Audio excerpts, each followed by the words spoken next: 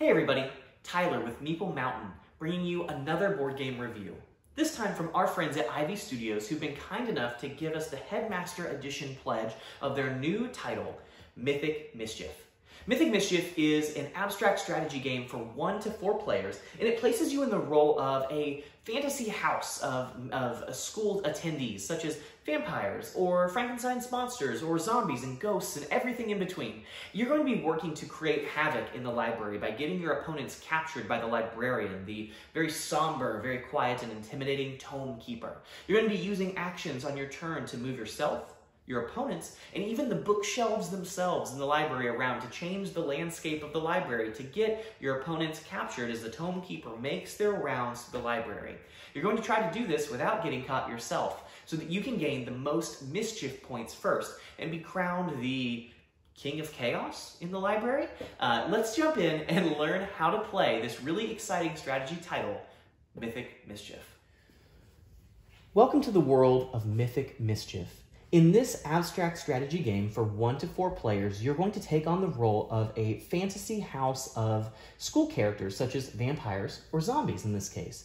You're going to be competing against your opponents to generate mischief points. The first to 10 of those will win the game. You'll create mischief points by getting your opponent's units captured by this dark, ominous tome keeper miniature here. Rounds are broken up into you utilizing your available actions, utilizing these dice pips on your character board to move your characters, move opponents' characters, shuffle bookshelf positions around the map, and all in all, try to wreak havoc and reposition things on the board so that you can get enemies in a position that the tome keeper might capture them.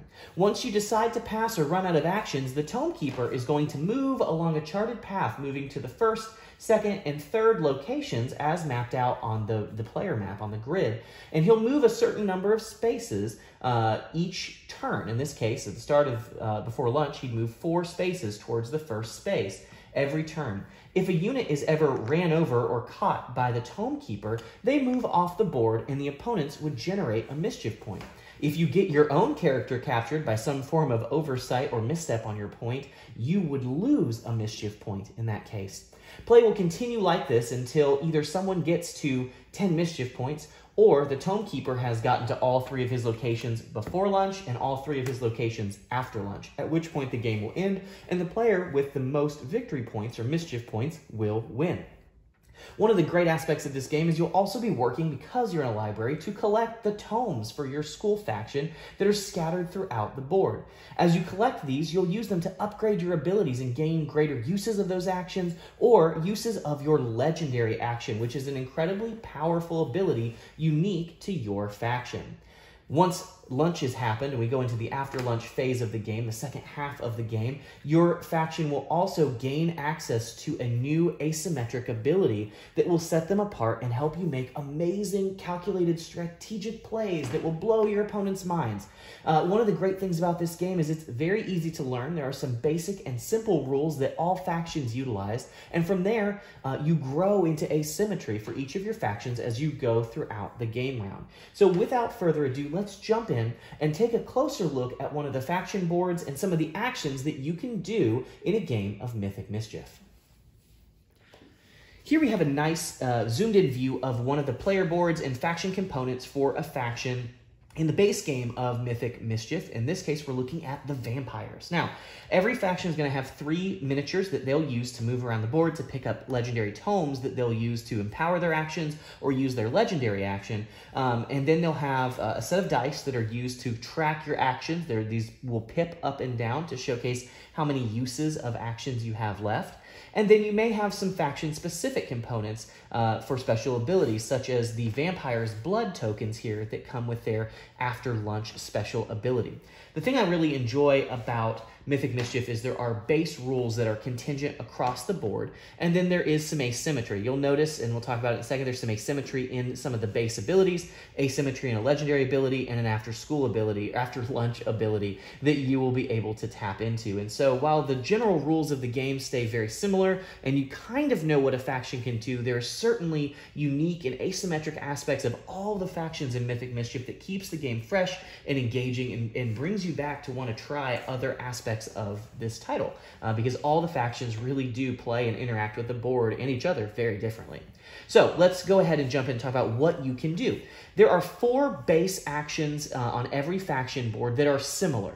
They're always going to revolve around moving your characters, manipulating opponents' characters, manipulating the bookshelf-like brown wall barriers around the board to kind of reposition map terrain, and one that is completely the same across the board, which is pulling the Tome Keeper towards one of your units. From there, you have a legendary ability that can only be used if you spend a tome, if you've slotted a tome onto that spot and then have used that tome to use that ability. These are all unique based on the faction. And then again, as I mentioned, there is an after lunch special, which is at the halfway point of the game. You will get access to some form of new asymmetric ability that causes all kinds of chaos in the second half of the game.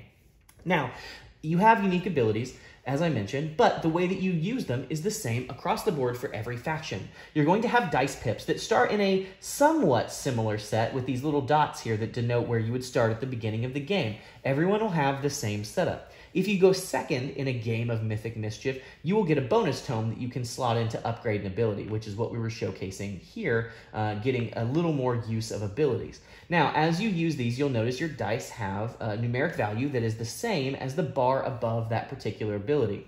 On your turn, you can use as many actions as you do or don't want to use and pip those dice down. For instance, we have 3 points of movement total that we can use to move our characters around the terrain. And we'll do some examples on the big board in just a moment. But as you use those abilities, you would pip that particular dice down even to a blank 0, such as this, and use as many points of that particular action as you want. You could then use another action and any combo of actions as long as you have dice to allocate to those actions, and then we'd reset and reallocate those dice at the end of the turn.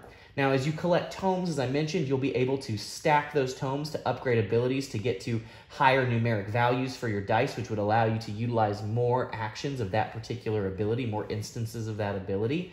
And that's going to be one of the predominant ways that you lean into a different strategy or a different aspect of asymmetry than your particular opponents may be utilizing.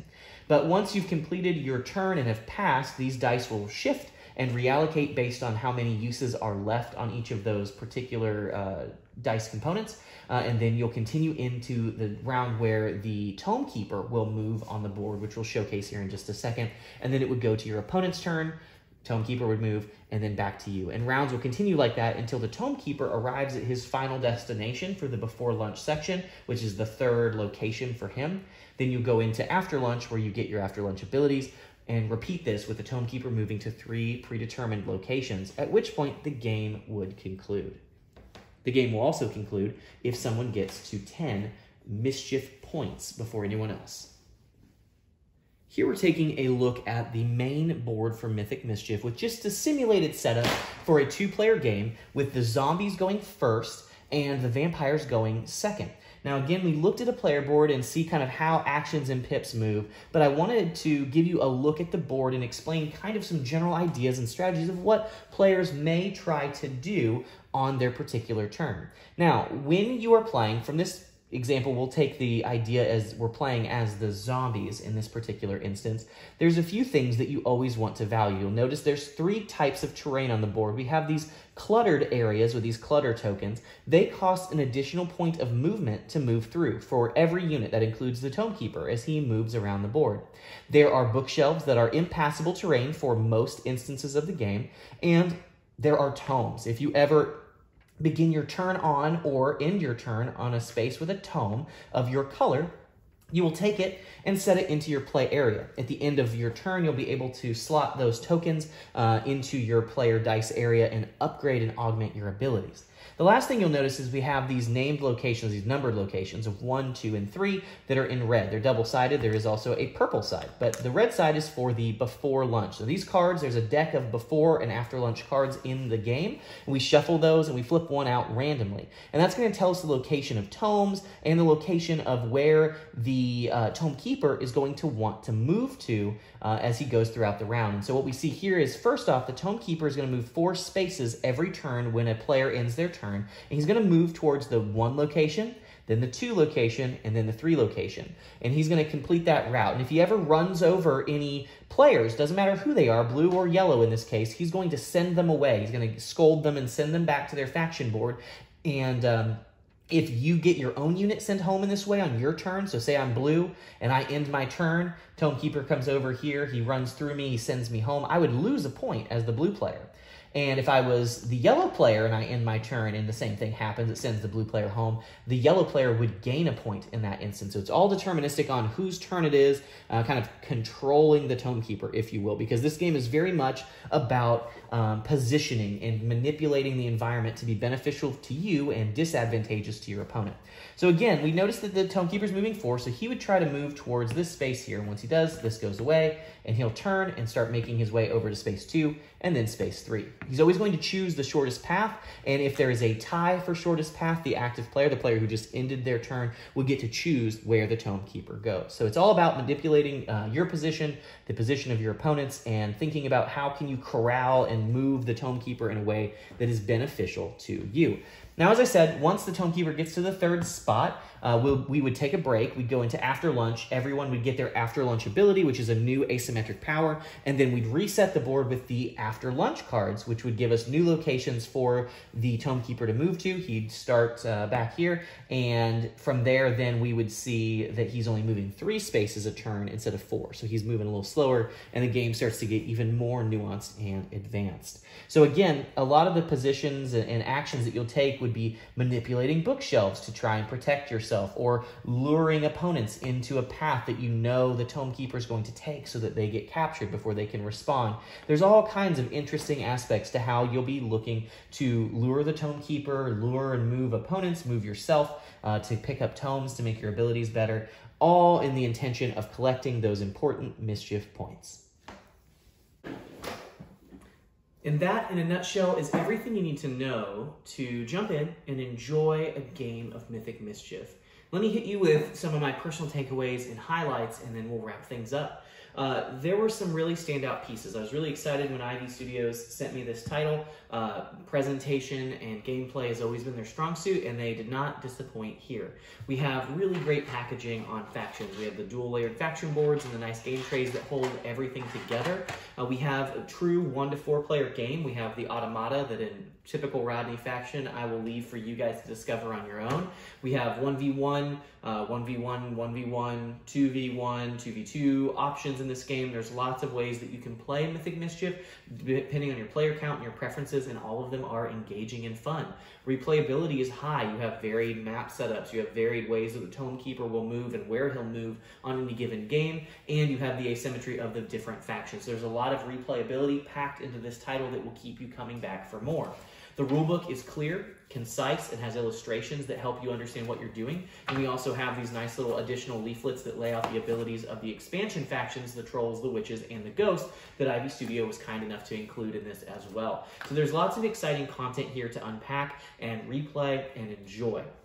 My personal takeaway from this game is it's great because it's simple to teach. It's very easy to learn and understand what you're trying to do and accomplish in this game. And the actions that you do are very simple. Move yourself, move your opponents, move the terrain, or move the Tome Keeper, and try to get points. All of that is very clear and concise. The fun thing is it's a very difficult game to master because there's so many changing elements, and that keeps things fun, engaging, and fresh. And this is a title that I love bringing to game day because it doesn't matter the player skill. There's a lot of fun to be had in this game. So I'd encourage you to check out Mythic Mischief as well if you're looking for an abstract strategy game to add to your collection. Again, I want to thank you guys for coming to Meeple Mountain for all of your content-related needs. We love sharing our content with you. We just love board games. We love sharing with you guys what's going on in the board game world, what's new, what's coming out, and what's current.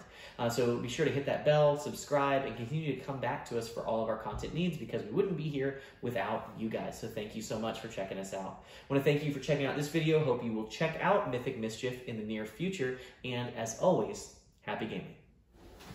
Thanks for checking out this video. I hope you enjoyed it. Check out these links to find some other games you might want to bring to the table. This is Tyler Williams, signing off.